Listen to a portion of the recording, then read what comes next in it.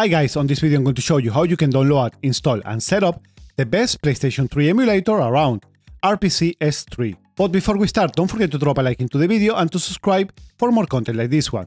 Let's start. For the first step in this tutorial, you want to go into the description down below, where you're going to find all the links that you need to follow along. And the first link that we're going to open is RPCS3 itself. On this website, you want to go into the link where you see download and click on it. And in here, you're going to find 3 different versions depending on the operating system that you're using. If you're using Windows, Linux or macOS. In my case, I'm going to be downloading the version for Windows. Click into download to start the download process. And now we're going to need 2 other pieces of software to be able to use this emulator. And you can find them right here into the quick start of RPCS3. On the quick start, you are also going to find the recommended requirements, minimum requirements, as well as laptop requirements. And here are 2 of the other downloads that you need.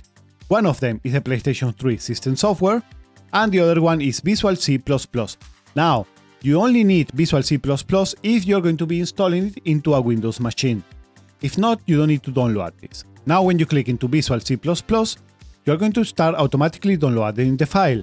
But for the PlayStation 3 system software, you want to click inside of here. This new website is going to get open, and you want to click into Download PS3 Update. Now, if you have any problems downloading the PlayStation 3 system update, and this gives you a warning that doesn't know the file, you can click into Keep, because this file is directly from Sony PlayStation, so it doesn't have any viruses or anything on it. Once you have downloaded all of those files that you guys know that you are going to need as well WinRAR or 7-zip to uncompress some of the files itself. Now that you have everything downloaded in your PC, you want to open your downloads folder. And the first thing that we want to do is to double click into the RPCS3 WinRAR file. When WinRAR is open, you want to click into Extract to. You can select the destination path that you want, or you can make it in the default folder, that is okay. The second software that we want to install is the Visual C++. So double click into the file. You want to agree to the license terms and conditions. You can read them on later and click into install. If you see this right here, setup fail, this is because you already have a newer version installed in your system and you don't need to install this one. Now that you have everything installed and uncompressed on your PC, what I recommend you guys to do is to create a new folder for the emulator itself. You can do it anywhere that you want in your system. In my case, I'm going to create it in the desktop. Right click, click into create new folder, and I'm going to call it RPCS3. Once you have that folder created, you can open the folder where you have uncompressed RPCS3, and you want to select all of the files and move them to that folder. Also as well, you want to take the file that we downloaded from Sony, this PUP file, and set it in the same folder. Once you have copied all the files that you need inside of the RPCS3 folder, you want to start the software by double clicking into rpcs3.exe file. Here is one small prompt. You can click into I have read the quick start guide and not to show again, and click into continue.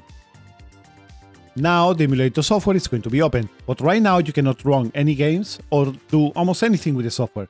First, we have to download that software that we downloaded from PlayStation. And to do that, you want to click into the top left corner where you see File, scroll down until you see Install Firmware. One new window is going to pop up, and you want to select the ps3.pup file that we downloaded before and click into Open. Now this is going to compile all the modules that you need. You only need to wait until this is done. And as long as this is working, I want to talk to you guys a little bit about games. For the games, you're going to need to have a Blu-ray drive in your PC and to rip them yourself. Now, there are another ways that you can find the backup of the games that you own already and set it up in your PC, but I cannot really show you how to do it right here. But simply with a Google search, you're going to find everything that you need. Now that the firmware is installed, let's go a little bit about the settings of the program. Click into Configuration and open any of them. Now into CPU, I recommend you guys that to leave everything like it is. Let's jump into GPU.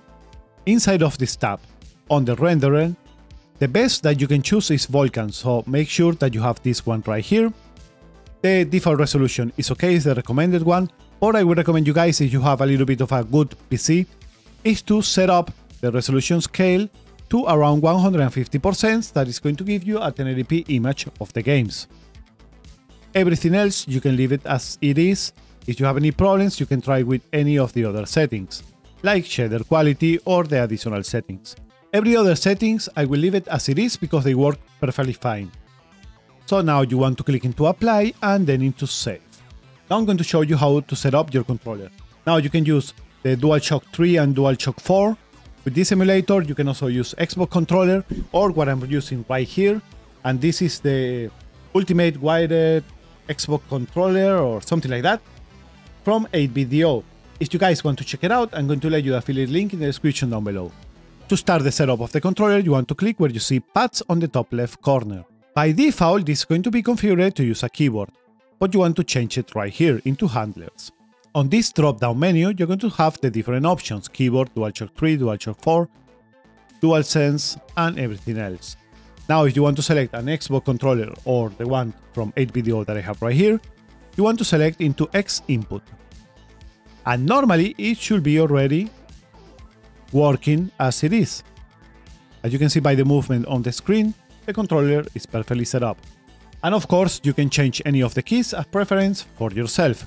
Click into save, and now it's when we can start to copy games into the emulator itself. Open once more the folder of RPCS3.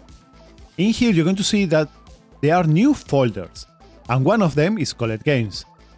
Double click into it, and as you can see right here, these games can be put here for automatic detection. So what you want to do is to take your games and copy it inside of this folder, like I have done right here. Now you can close the folder, and you can click into the refresh button of RPCS3. As you can see, the game is going to be right there. Inside of here, you're going to see if the game is compatible, because not all the games are compatible with this emulator. There are a lot that run really good with it, but of course, there are some exceptions, like everything in life. If you guys want to see a completely compatibility list, you can find it on their website right here, and I'm also going to let you guys the link in the description. Now all that you have to do is to double click into the game to launch it. As you can see, the games, they run really good. On this emulator, of course, I recommend you again that you check out in the RPCS3 website. And that is pretty much it, guys.